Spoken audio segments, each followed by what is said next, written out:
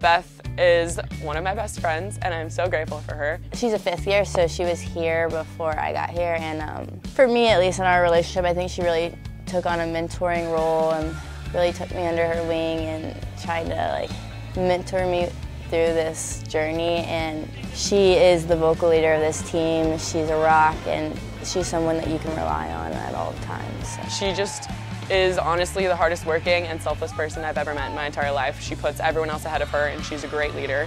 What we kind of share is just the belief in the team. She's someone that I can never look at her and feel like she doesn't believe wholeheartedly in what we're doing, and I think that's really special, and it's awesome for our team to have someone like that as a leader that no matter what, even if we've just made 5 mistakes in a row, she fully believes in what we're doing and what we do every day.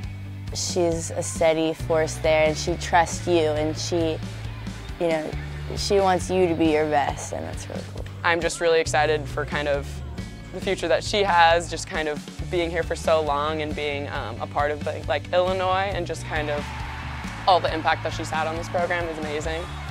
Like I said, she is my best friend, and I'm just really happy that I got to be here for these 2 years and get to know her, get to live with her, kind of get to understand all the quirks and twists that she has, and kind of just all those random moments when we're walking places and she'll be like, "Oh, I love this, oh, I love this," and just knowing that she has so much joy and she picks out the little things in life to be grateful for.